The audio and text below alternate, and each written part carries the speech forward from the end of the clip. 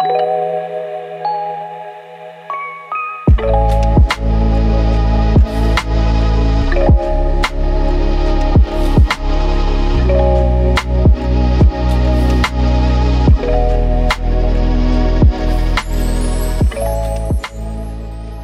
around the world raise is perhaps the most advanced form of the dumbbell lateral raise. I quite like it. Just know if your shoulder mobility has limitations, you can regress this movement to a lateral raise.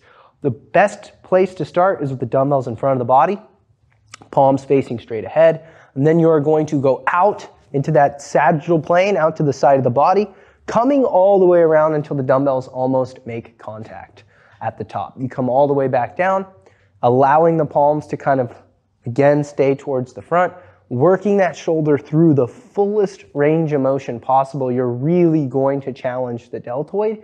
I would recommend using lighter dumbbells than you would even for a standard lateral raise as you work to perfect the movement.